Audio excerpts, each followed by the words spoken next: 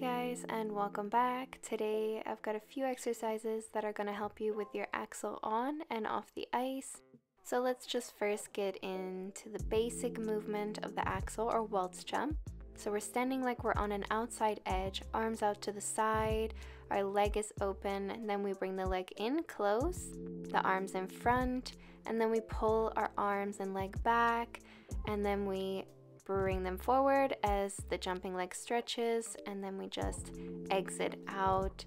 So this is just a demonstration of the jump and how it should look and how you should go into it. But you can use this movement as an exercise as well, just to help you prep for the axle and waltz jump.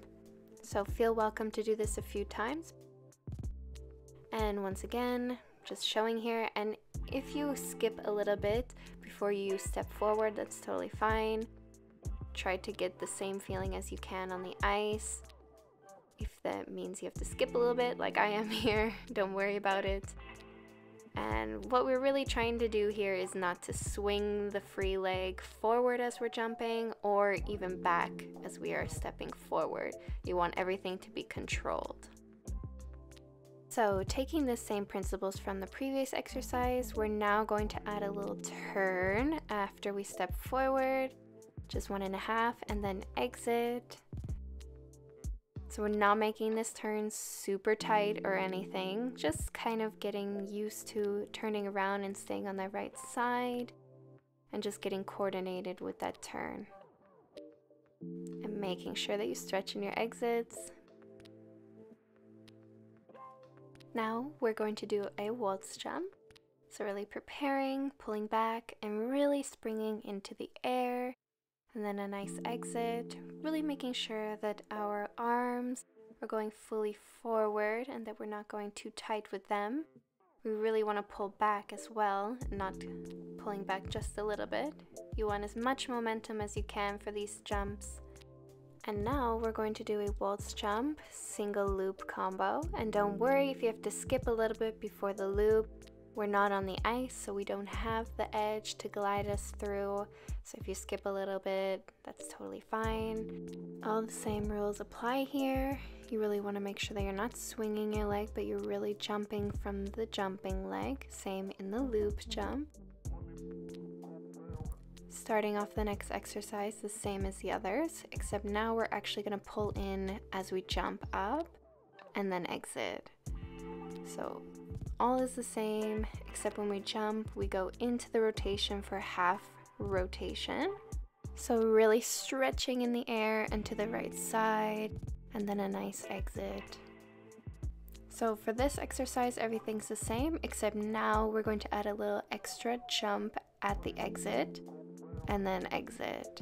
So we're just trying to work on our quickness here for the exit. So once again, everything is the same. We stretch as we jump into the air, and then we're going to jump again at the exit. And we really want to make sure that we're doing this as quick as possible. So now working on strengthening that jumping leg, we're just pulling back and jumping up. And really trying to concentrate that we stretch from that jumping leg and not swinging the free leg forward. You really want to work with the jumping leg. So really keeping that free leg steady as it comes forward and not trying to swing it, as I've said like a million times. And also want to make sure that your arms are nice and round and not super tight. So like the previous exercises, we are now going to add a half turn. So we're really trying to concentrate here to jump off of that jumping leg, really stretch from it and not swinging the leg. And also really trying to get quick into this rotation, working on this quickness. So once again, pulling back and then jumping, quickly getting into that right side or left side if you jump the other direction. And we're really trying to bring those legs really nice and tight, really trying to practice the rotation here. This exercise is not only for single axles, these are really good for double axle as well, just to practice on your takeoff and getting into that rotation quicker. So now we're going to add that little jump that goes into the exit, like so. So once again, we're pulling back and then we're jumping into the rotation and then quickly jumping again and into the exit. And we're really trying to make this quick as possible, the rotation as quick as possible, and also the jump into the exit, so that we're working on our coordination, we're working on being quicker for these rotations and exits.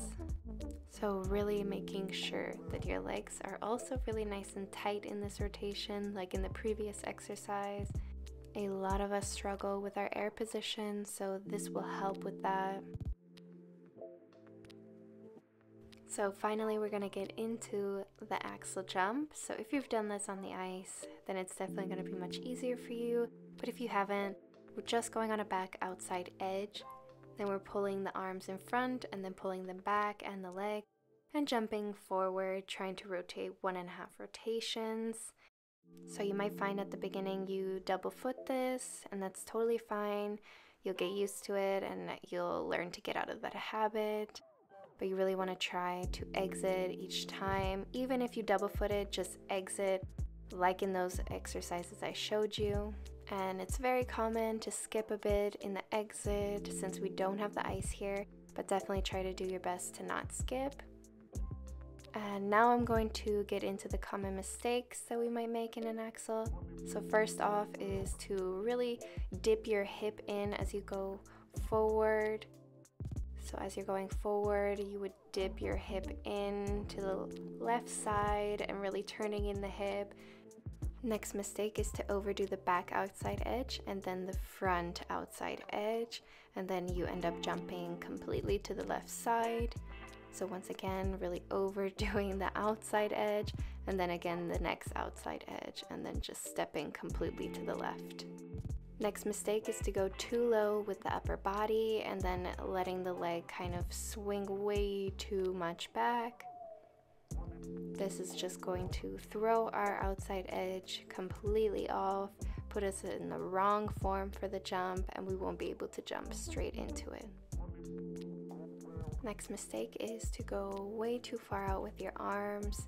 This is going to really mess with your form and it won't allow your legs to catch up because your arms are way too big. So make sure that you have your arms a little bit more round, not too tight, not too far out, just a nice medium. And on to the next one is when you are stepping forward and your free leg is way too tight, close to your knee, or you don't pull it back at all. So you really need to make sure that you pull it back a little bit so that you have some kind of momentum going forward, where here you can see I have none. And same with the arms, you want to make sure that you're not pulling them super tight to your body or not pulling them at all. You want to pull them back a little bit so that, again, you have some momentum going into the jump and it's going in the right direction. Next mistake is to not jump or kind of pre-rotate, kind of rush the takeoff and the jump. Though this isn't very common, it does happen, so make sure that you are jumping forward a little bit and then rotating, so not rotating right away. So a very common mistake is to swing the hip as you are jumping or rotating to the left side instead of going straight. This is a very hard habit to break, but it is possible, so just keep thinking about going straight instead of swinging to the left. Alright, now let's talk about our upper body posture. So you want to make sure that you do not arch right before the jump, because this is just going to bring you on the wrong direction when you step forward. And also you don't want to be slouching forward, pushing those hips out. This is also going to ruin your direction as you step forward. So now let me just quickly talk about a correct form. You want to have a nice straight back. Your arms and shoulders are in line with each other. You're bringing your leg in, and then as you step forward, you're going to pull your arms and your legs back, and then you're going to jump straight forward, and your arms are kind of round and then coming in as you cross the legs, and then you want to bring your leg, bending it up and out into the exit.